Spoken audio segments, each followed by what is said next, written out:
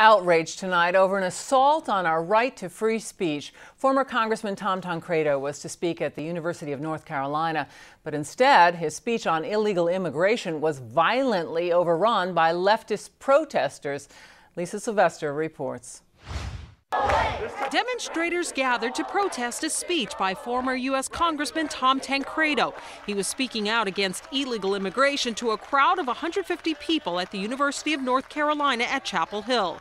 He was invited by a newly formed student organization called Youth for Western Civilization that opposes what it calls radical multiculturalism on university campuses. But when the protesters tried to enter the building, security said no because the room was at capacity.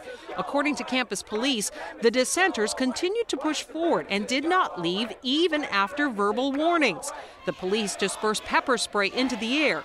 A security spokesman said one of the officers activated a taser, but it was not directed at any specific person. Watch what happens here. 2 minutes into Tancredo's talk, two women stand up with a banner and disrupt his speech. Constitutional protection. Seconds later, someone breaks a window. At that point, Tancredo's speech is called off.